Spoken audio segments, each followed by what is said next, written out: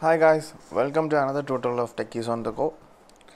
So in the last video we have used a Docker Compose file to deploy a Spring Boot application with MySQL, and there we faced a problem is that whenever we are using Docker Compose and we will be deploying a MySQL container, the data won't persist. Whatever DBs we have created in the previous deployment, it will be gone once we have taken it down. So we need to make it persistent. So we need the data to be stayed as long as we want. So how we will do that? The solution is we will be using volumes for that. Volumes are preferred mechanism to persist data generated by and used by Docker containers. The volumes context exists outside of the lifecycle of a given container. So it will persist as long as we are giving a command to destroy that volume. So whenever we are deploying it again and again, like once we deployed a MySQL container and we have taken it down, and next time we are upping that container, whatever data we have saved or whatever data we have present in the MySQL database, it will be there in the available for the next container also, if we are specifying the same path in the compose file. Let's see how this volume can be attached to the existing Docker Compose file. So we have this Spring Boot application and Docker Compose file. You can refer, if you haven't watched the previous video, we can refer the previous video. I will be providing the link and the GitHub URL to clone this repository. And so we have the Docker Compose file. So I have explained in detail about what are the elements that is present inside this Docker Compose file. So here we will be having a service, that is MySQL container is there. So here we will be adding a volume.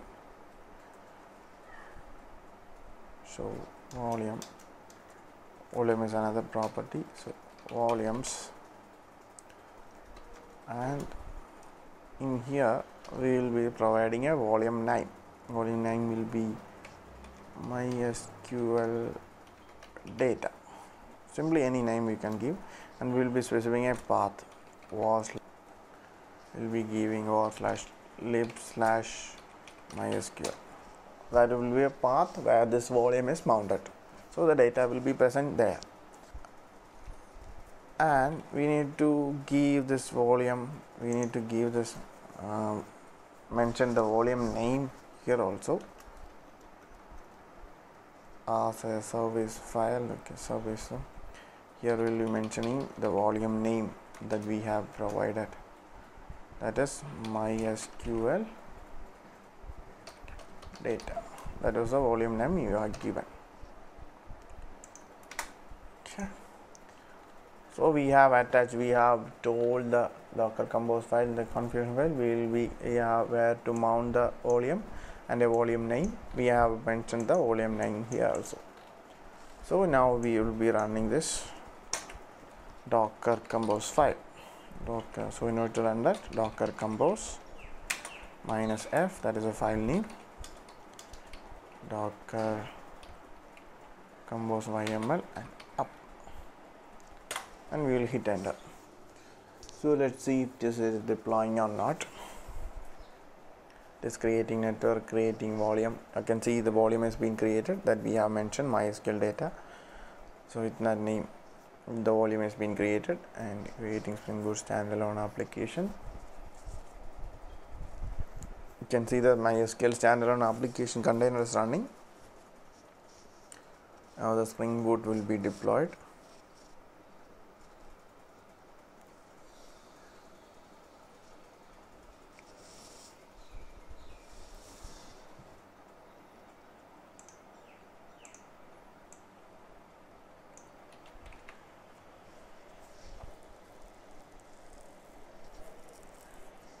We'll wait for some time till it gets deployed. You can see the Spring Boot application is now deploying.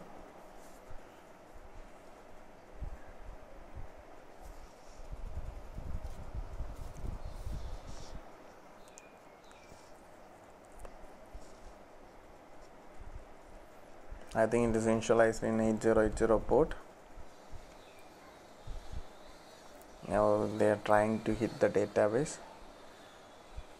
Yeah, we got that same error in the last video. That is, we don't have this database created in the volume. So we have created a volume newly. So it is trying to, as you can see in the error, it is could not create the database. Connection failed.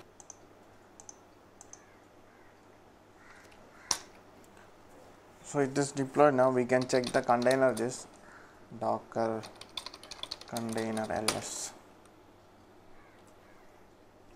Yeah, you can see two containers are present. So we will get on to this MySQL container and we will try to create a DB there, DB and a table there. Execute -it in the container ID, and where we want to access is bin/bash.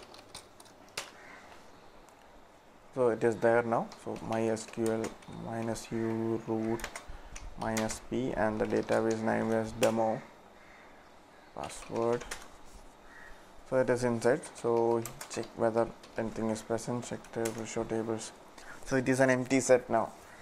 So we will insert some data. We will create a table there. Okay, table is created and we will insert some data. Insert into login values, comma test, comma test. It is inserted now. Select star from the table name. Login. You can see the data is inserted. Now we can hit the API from the local host itself. So I have this Swagger installed. So I will be hitting this post request. We have given as test, that is the username. Yeah, hello test, it is present now. So this Spring Boot application as MySQL is running and we have created a table inside that. So now we will try to down this application, this two containers whatever we have created, and check whether the data is persisting if for the next time if you are running that. So docker, the same command what you have used for upping the application, docker compose -f, that is the file name, and down. So it will take down all the containers that was created using this docker compose file. So you can see this stopping the containers, Spring Boot docker MySQL standalone.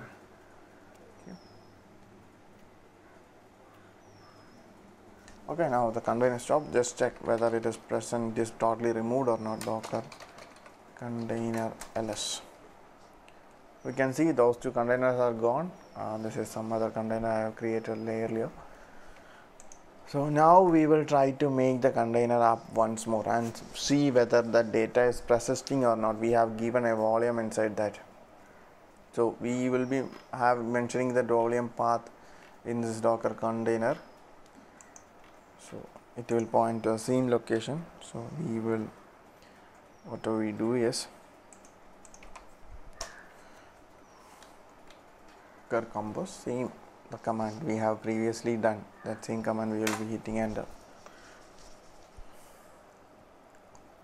So it is creating the network and Spring Boot application.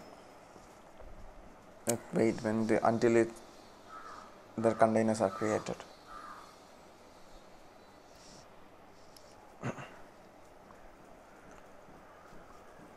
MySQL container is created now. Spring Boot application is deploying.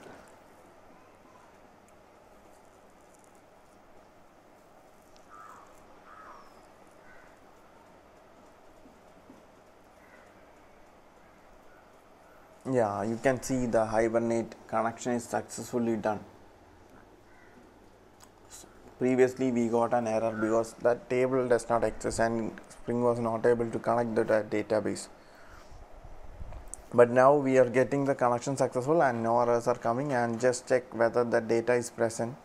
We can just refresh this Swagger and check. We can hit the same test and we will try out. Yes, that exists. So as you can see, in the volume, whatever data we have given, that is the whatever table we have created, it is still there. When we have removed that container from the scope also, it is still there after redeploying the container. So this is how the data has been persisted. And if we want to remove that data also from this container list, we are using the command to down, and we will be giving -v for that. So it will remove the volume also. You can see the volume will be removed from here. Okay. So you can see removing the volume, whatever volume we have created. So now the data volume is also removed. So and the next time when we are hitting, we need to do the same thing. We need to create the table and redeploy that. If you want to persist the data, we don't need to use that -v command here. The data will persist as long as we are giving -v. So in case of any queries, please reach out to me in the comment box. I will be answering them. Thank you.